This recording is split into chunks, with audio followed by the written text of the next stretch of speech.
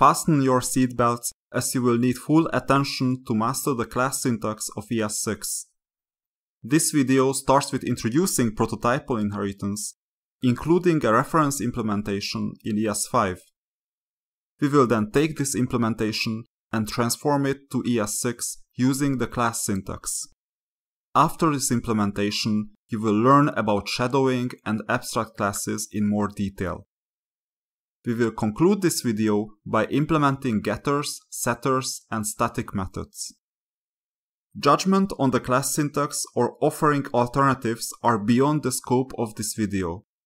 Some people seem to have launched a holy war against classes, others applaud them, as it makes JavaScript appear similar to languages like Java or C#. Regardless of what you think about classes, not knowing the class syntax is a disadvantage from the perspective of your career. However, knowing the class syntax without knowing how prototypal inheritance works is a disadvantage as well. Therefore, we will now discuss prototypal inheritance and constructor functions. Let's start with an example where we implement a classical inheritance scenario in JavaScript. Shape is a constructor function accepting a color argument. Calling shape with the new operator would create a shape object. Each shape object has access to the getColor method. We can define concrete shapes such as rectangles, triangles, or circles, having specific properties. In this example, we will create a rectangle. Rectangles have a color, a width, and a height. As a rectangle is a shape, we will also call the shape constructor with the context of the rectangle and the argument list of shape. In order to fully implement the rectangle is a shape statement, we have to set up the prototype chain such that the prototype of rectangle is linked to the prototype of shape. We will also define a getArea method for all rectangle objects. We instantiate a class with the new operator, creating an object out of it. In ES5 terminology, constructor functions return new objects, having defined properties and operations. Even in ES5, constructor functions and their prototype extensions were often referred to as classes. Classes or constructor functions are written with uppercase letters. Objects start with lowercase. This is not a mandatory rule to enforce by the interpreter, just a convention worth following. We can call the getArea method of our rectangle, which will multiply its width and its height. Prototypal inheritance is defined between shape and rectangle, because a rectangle is a shape. Therefore, we can call the getColor method of a rectangle, even though it is defined for shapes. Prototypal inheritance is implicitly defined between object and shape. As the prototype chain is transitive, we can call the toString built-in method on a rectangle object, even though it comes from the prototype of object. If this example is your first encounter with constructor functions in JavaScript, you may conclude that it is not too intuitive to read it. Especially the two lines building the prototype chain seem far too complex to write for defining inheritance. The definition of classes are also separated. We define the constructor and other methods in different places. Let's see the ES6 version. Mind you, the two versions are not equivalent, we just describe the same problem domain with ES6 code. The shape constructor function becomes a class. Contents of the constructor function on the right are placed inside a constructor method. Notice the concise method syntax. This syntax is required for class methods to work properly. The getColor method is placed inside the class. Now that we are ready with shape, it's time to continue with the rectangle constructor. The prototype hierarchy is specified with the extends keyword. Inside the constructor, we can call the parent constructor using super. This is a more semantic notation than the two lines responsible for linking rectangle and shape on the right. After specifying the getArea method, we can execute the code. The code on the left works in the same way as the ES5 solution. The two versions are not fully equivalent, we just describe the same problem domain with ES6 code. If you want to study an equivalent implementation, place your solution into the online editor of babel.js.io/repl and observe how Babel translates ES6 into ES5. You can find the ES6 code among the code examples belonging to Chapter 4. Let's summarize the basics of classes. Classes may encapsulate a constructor function and additional methods. Methods were described as prototype extensions in ES5. We can also refer to the parent prototype and parent constructor using the extends and super keywords respectively. We can also refer to the parent prototype and parent constructor using the extends and super keywords. Instantiation works in the exact same way as using an ES5 constructor function.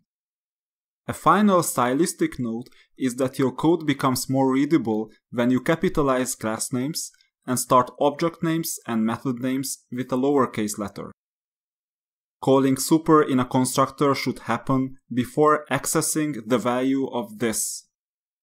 As a rule of thumb, call super as the first thing in the constructor of a class defined with extends. If you fail to call super, an error will be thrown. If you don't define a constructor in a class defined with extends, one will automatically be created for you, calling super with the argument list of the constructor. To illustrate how super works, let's create class A with a constructor console logging the string A. Let's create class B, extending class A, and in the constructor, let's leave out the super call. When instantiating B, the constructor of class B is executed. As the extends keyword only works if there is a super call inside the constructor, at the end of the constructor, a reference error is thrown. Let's try to add this super call. Well, this didn't work out as expected, as B is block scoped and we are not allowed to redeclare it. Anyway, by creating B1 and instantiating it, you can see that both constructors were executed. Even though best practices suggest that the super call is the first line of the constructor, it is not mandatory. We can also place it after the console log and the code works as expected. If we create a class C extending A and we don't specify a constructor, we can still instantiate it. An implicit super call to the constructor of A is added to class C automatically. This example will illustrate shadowing. Methods of the parent class can be redefined in the child class. The user class has a constructor and a hasAccess method. The superuser class is an extension of user. We can redefine the hasAccess method in superuser, shadowing the hasAccess method of user. Let's create a superuser and check if the superuser has access to the admin dashboard. The return value is true, meaning that the hasAccess method of superuser was executed. If we create a user object and call its hasAccess method, the return value is undefined, which is a falsy value. Moving on to the next topic. Abstract classes are classes that cannot be instantiated.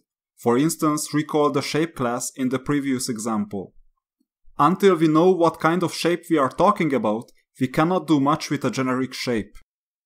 There is no ES6 language support for abstract classes. However, we can use the new.target property to prevent an abstract class from getting instantiated by throwing an error.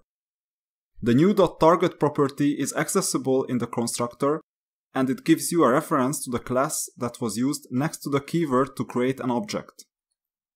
In other words, new.target refers to the class whose constructor was first called in the inheritance chain. Getters and setters are used to create computed properties. We will now create a square class with a width property. Let's define an area getter method that computes the area of the square. After instantiating the square, we can get access to its area property. Square.area calls the getter method and returns the result. The area property only has a getter. Setting area does not change anything, as area is a computed property that depends on the width of the square. For the sake of demonstrating setters, let's define a height computed property. After the getter and setter methods are defined for height, it can be used as regular properties of a square object. The width and height values are kept in sync using the height getter and setter. There are multiple advantages of getters and setters.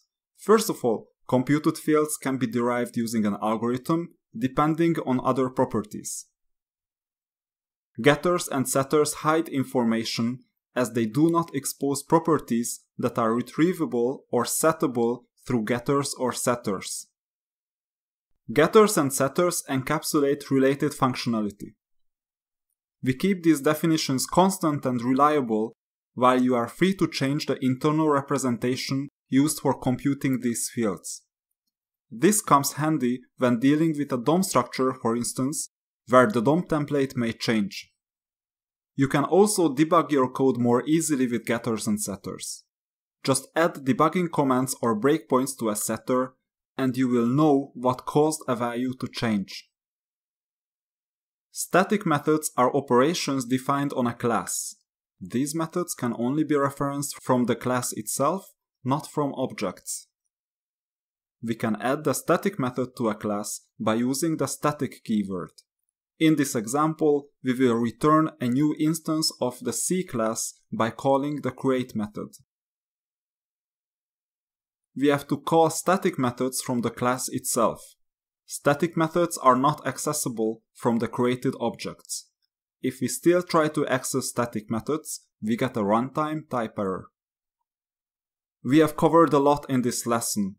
First, we compared prototypal inheritance and the class syntax. We learned how inheritance can be specified in ES6 by using the extends keyword and the supercall in constructors. Method shadowing, abstract classes, getters, setters, and static methods completed the overview on the new class syntax of ES6. Don't forget the concise method syntax notation introduced in this chapter. We will learn more about this syntax in lesson 7 on objects. In the next video, you will get a chance to put the class syntax into practice by solving some exercises.